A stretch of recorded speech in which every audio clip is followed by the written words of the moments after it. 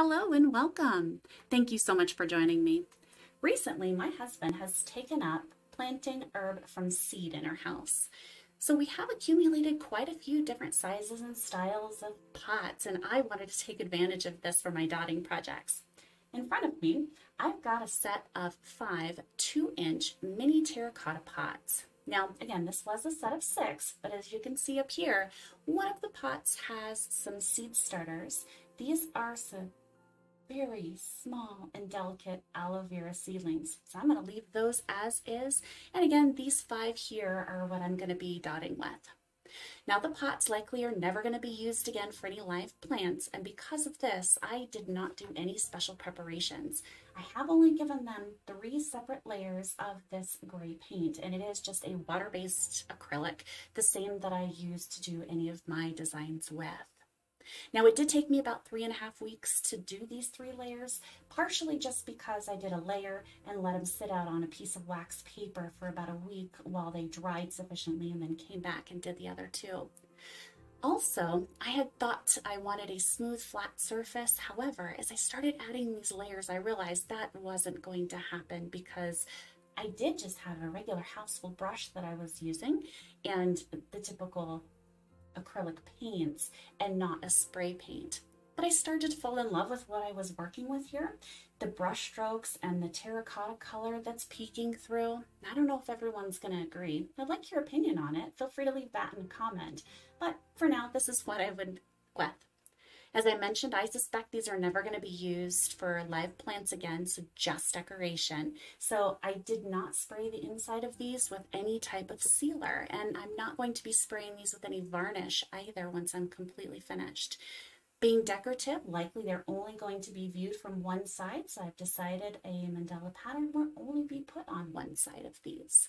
I am also tending to use stencils when I create my grid lines and do my projects, but I've yet, as a beginner, decided to invest in the round stencils for the mandala stones.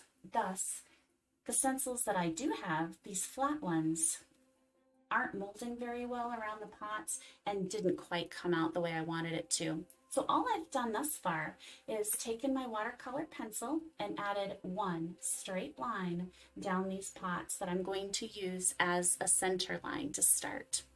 I don't think it's going to cause a problem even as a beginner, but we'll see. Now I decided I wanted to go with some light colors, and behind me I've got a purple, blue, and pink from Apple Barrel. Apple Barrel is fantastic as a starter brand. They're found practically everywhere and are so cheap, about 50 cents a bottle. So no need to worry about that. They're definitely my staple for now. Love to see what you think about the project. Hope for your comments and feedback. And if you have a suggestion or two, drop it down. I'd love to hear it.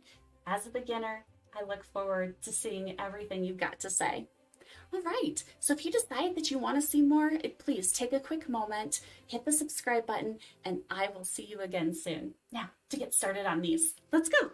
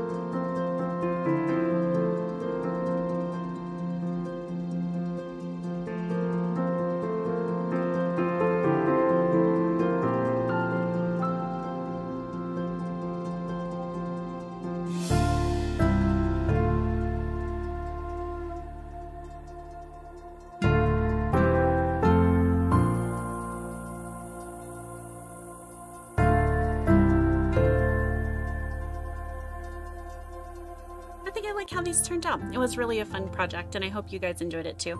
Leave me a comment, tell me what you think, and I will catch you on the next project. Thanks so much.